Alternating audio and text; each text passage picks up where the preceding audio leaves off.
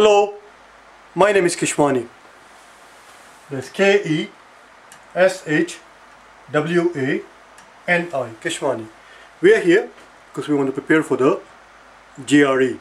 We have been solving GRE math problems out of this book, out of this book here, the official guide to the GRE, the 3rd edition.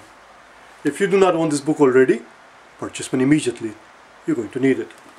Today is our lesson number 20. Day 3020. 3 is to signify that we are in the 3rd edition. 3rd edition, day 20. We are on page number 169. Please turn to it. Make sure the book is in front of you. Page 169. Usually I do not write down the entire problem on the blackboard, but this time I did write it down because it's a little tricky one. So, page 169, turn to it and read the problem with me. Don't depend on my handwriting because sometimes it's not very legible.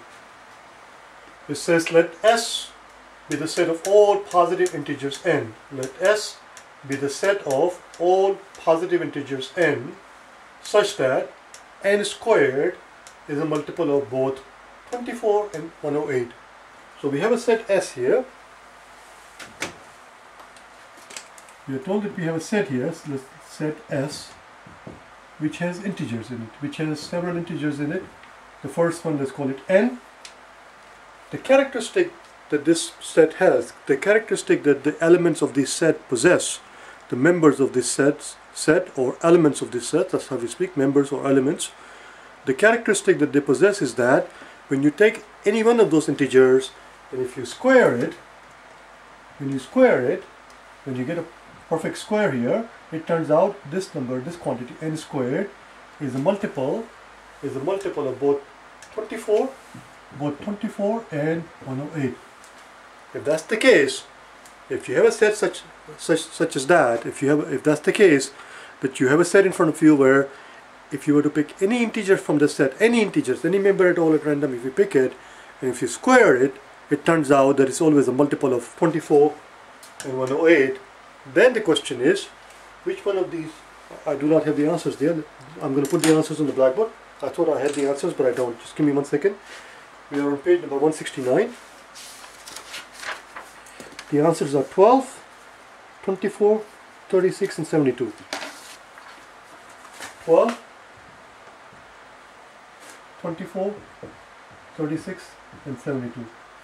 A, B, C and D.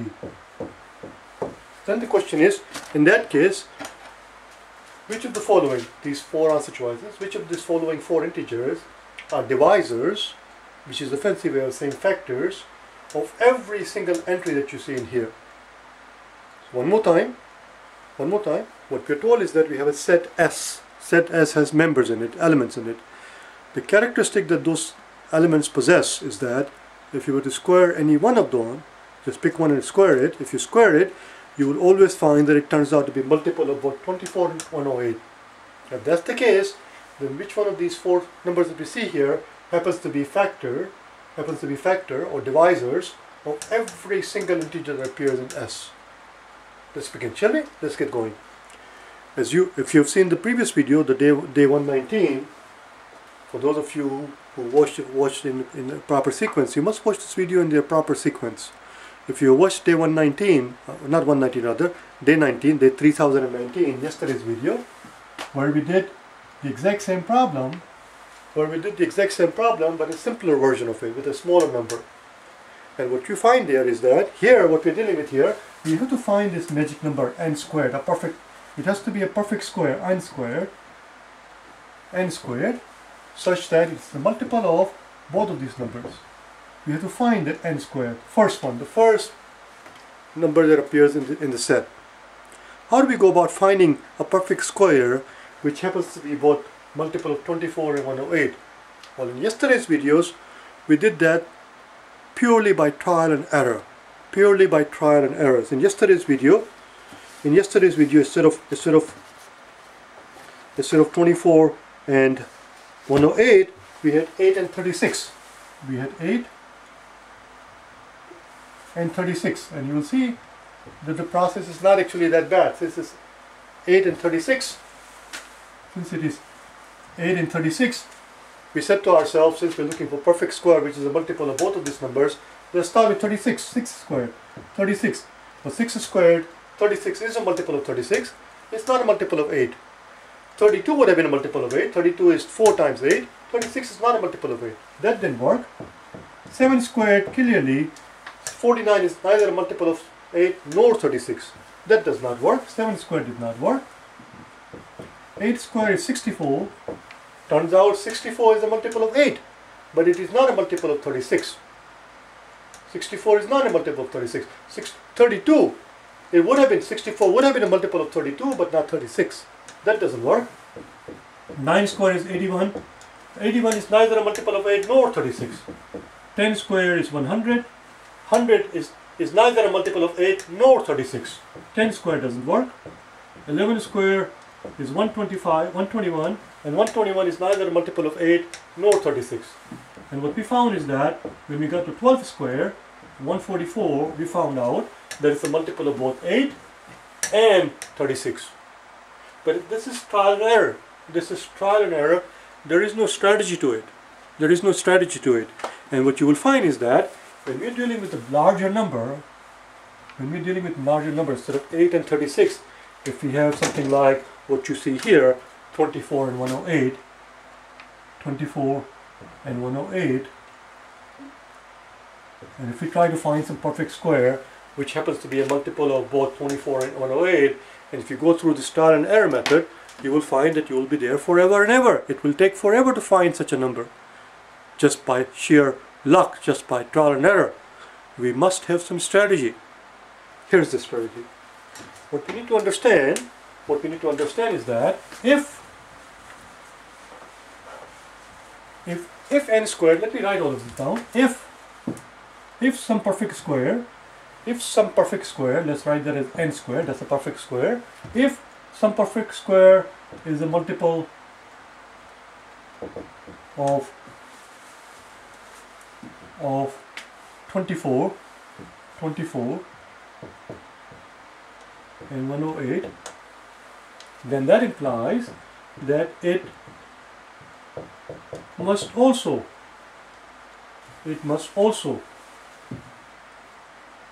be a multiple of their LCM, the least common multiplier. One more time. If some n square is a multiple of both 24 and 108, it must also be a multiple of their LCM. For example, if I told that we have some perfect square, 10 square is a perfect square, that's a perfect square. If we are told that 10 square is a multiple of both 10 and 25, then 10 squared must also be the multiple of their LCM, the least common multiplier of 10 and 25. Let's find out what that is. The least common multiplier of 10 and 25, the LCM of 10 and 25, divide by 5, we get 2 and a 5. 5 times 5 is 25, 25 times 2 is 50. So LCM equals 50. And we can clearly see, one more time, we can clearly see that if 10 squared is a multiple of 10 and 25, which it is, 100 is a multiple of 10, 100 is a multiple of 25. If that's the case, then 100 must also be multiple of the least common multiplier, which is 50. Of course, 50 times 2 is 100. 100 is a multiple of 50. Of course, it makes perfect sense. Because if it's a multiple of 10 and it's a multiple of 25, then whatever the smallest number that exists, which is the multiple of both 10 and 25, which is the smallest possible number that is the multiple of both 10 and 25, is what we refer to as the least common multiplier. Therefore, 100 must also be a multiple of the least common multiplier, because the smallest one we can find. And if it's a multiple of these two numbers, then it must also be a multiple of the smallest multiplier of these two. If this is multiple of 10 and 25, it must also be a multiplier of the smallest number that we can find, which is the multiple of these two. Makes perfect sense. Which is what we're going to do here.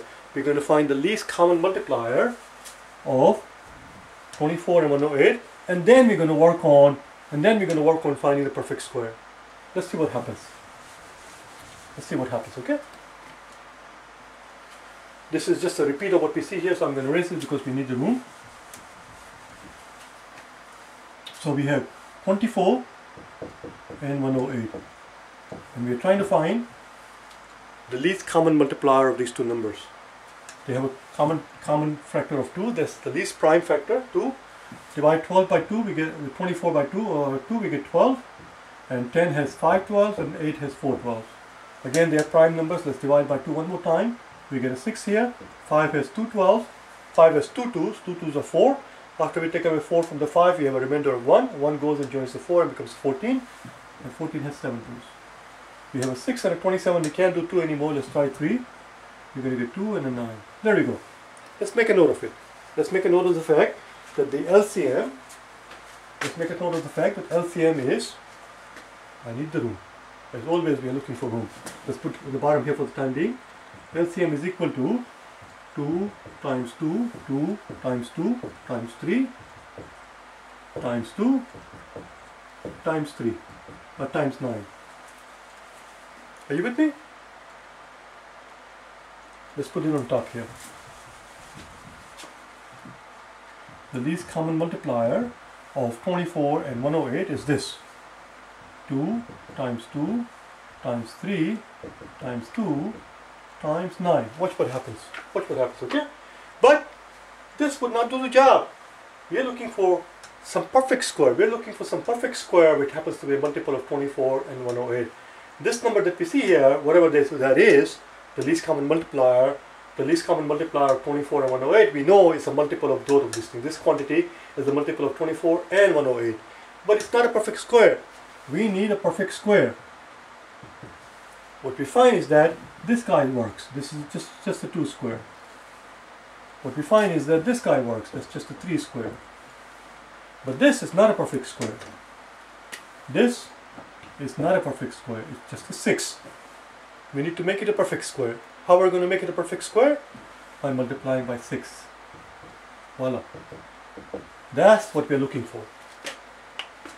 That's what we're looking for. Our first entry is going to be this. This is a perfect square. So 2 times 6 times 3, 2 times 6 is 12, 12 times 3 is 36. So there you go. This is simply 36 squared. Again, what it is, we don't have to worry about it. It's 36 squared. How did we get 36 squared? Because 2 times 6, we're looking for n, so we take a square root of the whole thing. Or actually, n squared is 36 squared. Do you understand? So 2 times 6 is 12, 12 times 3 is 36, and 36 squared, because everything is being squared. There's your first entry. Now we just found the first entry in our set. The first entry in our set is, we need to erase this thing. I'm going to erase all of this thing, we're done with it. Our set S that we're looking for,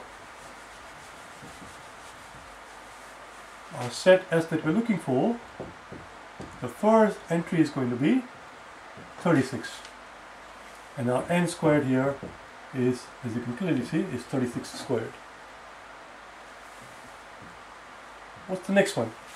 Well, what we have to understand is that if this guy, 36 square, is a multiple of, if this 36 square is a multiple of 24 and 108, which it is, we know that, if this number is a multiple of these two, then so must be 2 times 36, which is going to give you, n squared is going to be 2 squared times 36.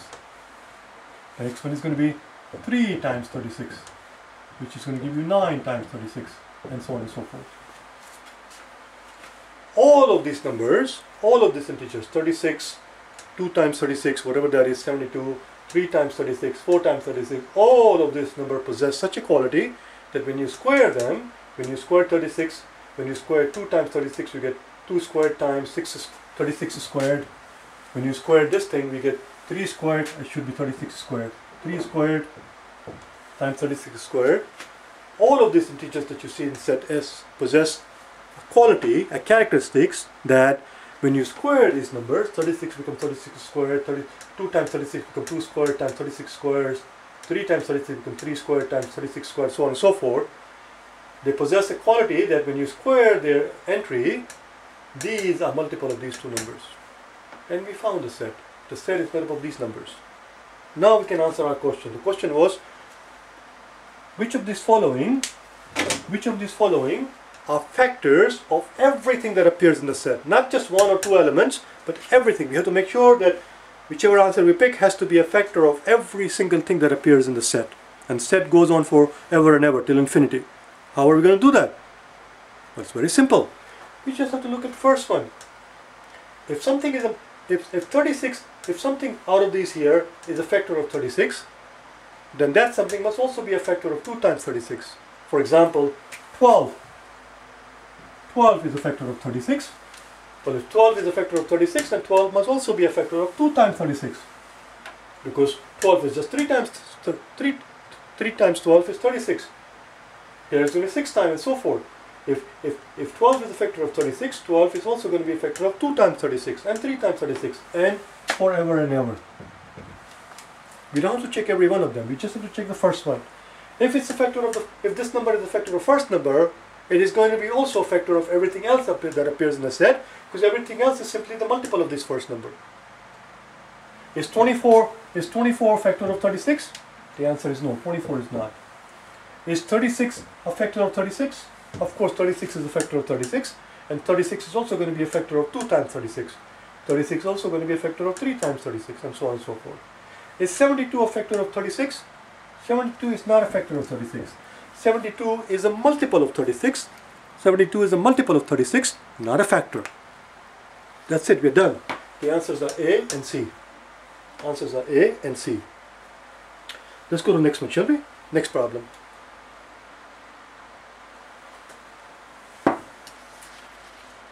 Next problem appears in the on the following page. Turn to it, please. Page number 170.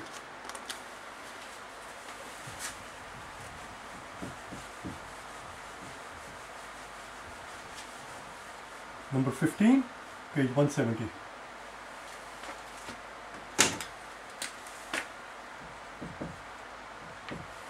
By the way, these problems that we are solving just now, problem number 14 and 15, are the exact same problem that have already appeared in the first and the second edition of the GRE.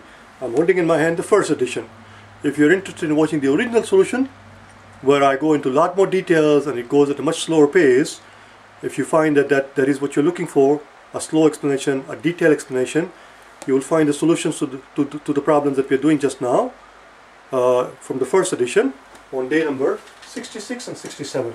Just type in GRE Math day 66 and you will find problem number 14 that we just finished, and then type in GRE Math day 67 and you will find the solution to the problem that we are about to do, number 15. Let's take a look at it. In number 15, they find penguin, two different kind of penguin, and they have weird, strange names. So instead of talking about penguins, we're going to talk about the entire problem in terms of male and female. As long as you have the book in front of you, you will follow me. So don't worry about penguin. Let's talk about male and female. So what we're told is that the range for females is 13.2. Range for males, we're told, is 15.4. 15.4.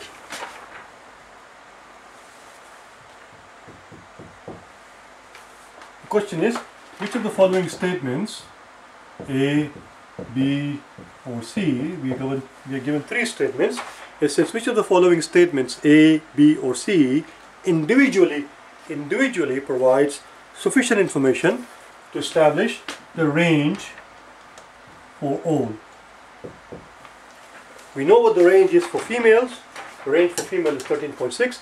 The range for male, we are told, is 15.6, 15.4. Out of the three statements that we have there, statement A, statement B, and statement C, we must look at each one of these statements separately and independently. We cannot combine information from two or three statements together to figure out the range. Question is, which of the following three statements provide enough information independently to establish the range when they are all put together, the male and female? Or in the book, they talk about two different kind of penguins. Let's see what we can do, shall we? But we know the range for female is 13.2. So here is our shortest female, and here is our tallest female. Let's call the shortest. This is our shortest female. Let's call her F. if the height of the shortest female is f inches, whatever it is, whether it's inches or centimeter, doesn't matter. The unit doesn't matter.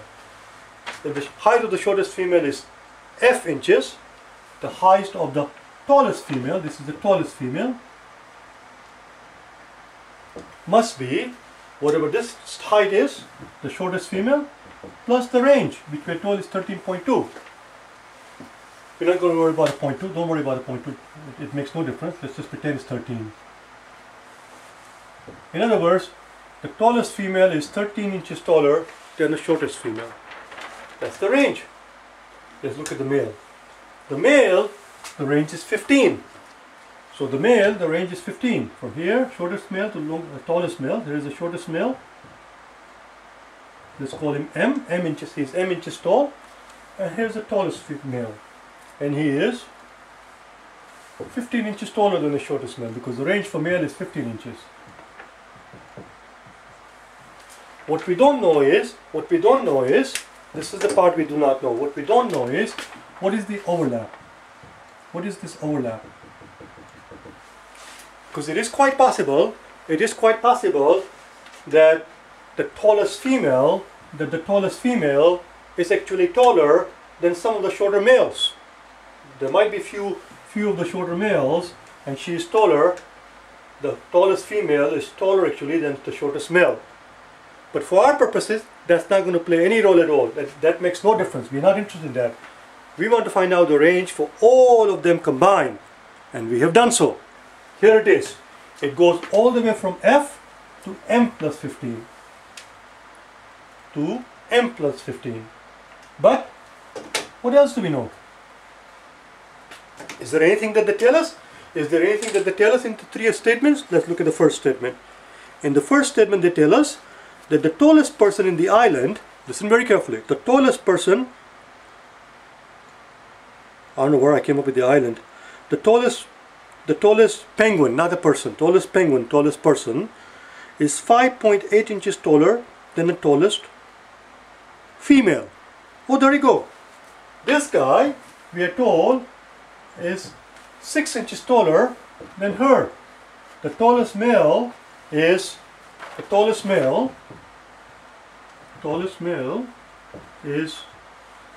6 inches taller than the tallest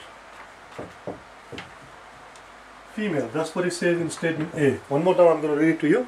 It said the tallest male is 6 inches. Let's say 5.8. I just made it 6 because it's easier. 6 inches taller than the tallest female on the island. Well, what can we do with it? We know the tallest guy is 6 inches taller than the tallest female. The tallest female is 13.6, which means the tallest guy, instead of writing it like this tallest guy, we are told, is 6 inches taller than this lady. But the height of the tallest female is F plus 13. And the tallest male is 6 inches taller than that. The tallest male is 6 inches taller than that. The fact that the tallest male is 15 inches taller than the shortest male, it plays no role here. That's it, we are done. The answer is yes. Statement A is sufficient to figure out the range. Why? Because here's the range. Here's the range. It goes all the way from F to F plus 13 plus 6 is 19. There you go. It goes all the way from F to F plus 19. The range of all the people put together, the range of their height is 19 inches. In other words, the difference between the shortest person, male or female, and the tallest person, male or female, is 19 inches. The shortest person is 19 inches shorter than the tallest person put together, everybody put together, but the tallest person is 19 inches taller than the shortest person. There you go.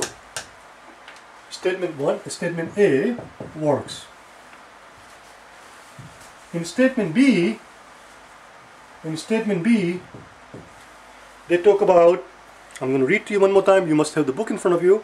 It says the median of male is 1.1 inches more than the median of the female. It talks about median.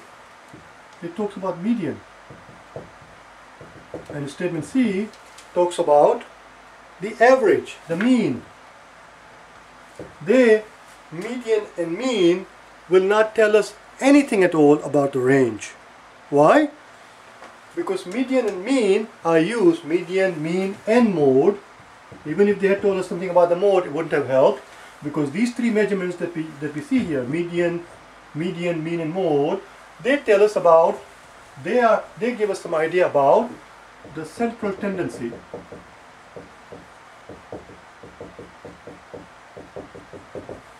Central tendency is just a very fancy way of saying where do the data tend to cluster. Well, the data tend to cluster generally around the mean. Data tends to cluster. If I know the mode, that will give me some idea of where the data is clustered, because mode is the most frequently appearing observation. They will cluster around that area. Or if you tell me the median, that gives me some idea of how the data is clustered, because median is right in the middle. 50% are below and 50% of the observations are above it. So they tend to cluster around there. Mean, median and mode are measurements of central tendency. They are not measurement of dispersion. They are not measurement of dispersion. And that's what we're talking about here. Range. And what else do we use to measure dispersion? And standard deviation. They are measurements of dispersion. Range tells us how dispersed the observations are, because it tells us, it gives us some idea, because we know the smallest value, we know the largest value. It tells us how much observations are dispersed. If you want to be fancy, if you want to do some calculation, if you're going to be more sophisticated, you can take the time to do the calculation for standard deviation, and that tells us how they are dispersed. The standard deviation tells us how they are dispersed, because if we know the standard deviation, we can very quickly, I'm going to erase this part so we can have some little bit room. If we know the dispersion, or rather if we know the standard deviation, we can see how they are dispersed, because we know, this is our mean, we know that within one standard deviation, 2/3 of the observations will be clustered. We also know that within two standard deviation, from the mean to 2 standard deviation lower, 2 standard deviation over, in this area right here, we will capture virtually everyone. 95% of the observations are going to fall between the two standard deviation. 2 standard deviation above the mean and 2 standard deviation below the mean. If you go, you will capture 95% of the observation. It tells us how dispersed the observation, how dispersed the observation are. These are measurement of dispersions. Range and standard deviations are measurement of dispersions. They do, whereas mean, median and mode, they measure central tendency. So answer choice B is going to tell us nothing at all about the range. Median has nothing to do at all about the range. Answer choice C is not going to tell us anything at all. Answer choice C, no matter how much information you give me about the mean, we will not be able to figure out the range, because they are two different animals. One talks about the central tendency, the other is a measurement of dispersion. We are interested in range. We are interested in measuring the range of these observations, and knowing the mean or the mode or the median will not help. Answer choice B and C are worthless. Answer choice A was useful. I'll see you tomorrow, okay? Bye now.